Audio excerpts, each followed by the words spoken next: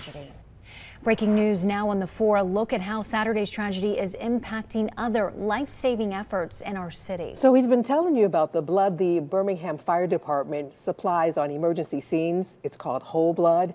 And after the mass shooting, crews are now out of that whole blood and they need your help now.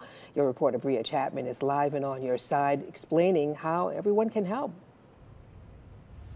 Yeah, that's right, Sarah. So the American Red Cross tells me every 2 seconds blood is being required. That could be from surgery, a cancer patient, or even someone that was in a car accident. And they say tonight their supply is low and they need your help. Like you all mentioned, Birmingham Fire and Rescue started supplying whole blood last year to use during critical moments like Saturday's mass shooting that left 4 people dead and 17 injured. First responders used all of that blood Saturday night from the wide range of injuries called for different amounts of blood to keep patients alive and stable until they arrived at the hospital. Now, the department and hospitals like UAB only use whole blood from the American Red Cross, and right now they need you.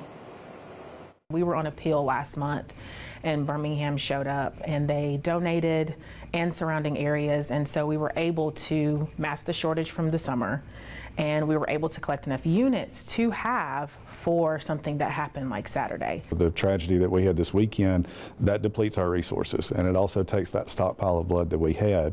So the more blood that we can get, the more people that donate, where we can keep that stockpile high and ready and available.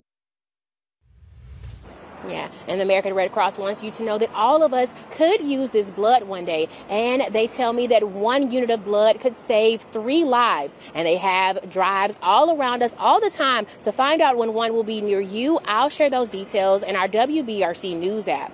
Your reporter live tonight on the South Side, I'm Bria Chapman, WBRC 6 News on your side.